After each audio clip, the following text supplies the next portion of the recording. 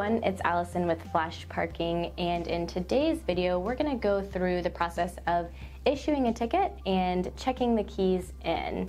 And this should be a very quick process. You can do it, it's recommended that you do it on the drive as you've got guests coming in, pulling up, you've got your iPhone, your iPad there, you've got your stack of tickets, so let's see how it works.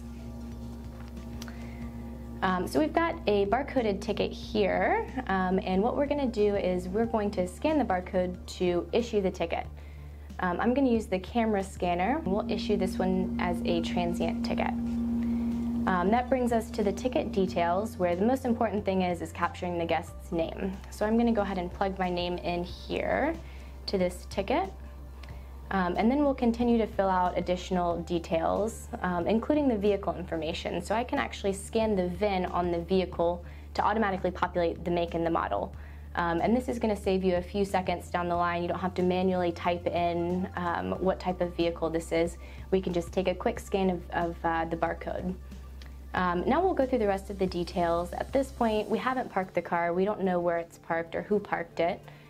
We can add additional details like marking this ticket as a VIP, where we put a pretty yellow star next to their ticket number. We can also capture license information if that's important for you guys reporting wise. So we'll fill out all the information. At the very bottom we've got a section for notes, and this is super handy in the event that your guest has told you something like they just got their windows tinted and maybe it would be a terrible idea to roll the windows down. So that's a piece of information that you would want to communicate to all the valets, all the attendants that might be interacting with this vehicle. So we'll plug in that note, and then also at the bottom we have the option to capture any pre-existing vehicle damage, and we've got two ways to do that. We've got a vehicle diagram, which we can mark any scratches and dents. That's going to be a time-stamped thumbnail that is saved in the portal forever. We can also we can use a camera to take a photo of any damage as well. So that's also going to be saved as a thumbnail that's time-stamped. Once it's there, it can't be edited or deleted. Once we have filled out all of the information, then we'll hit done, and then that ticket's issued. The vehicle is parked, and then the keys come back to where they should be stored, and now we will go ahead and check the keys in. So we're going to scan the key tag. Once we scan that barcode, we'll get the option to check the keys in. And then this is going to be a great opportunity for you to put in who parked the car.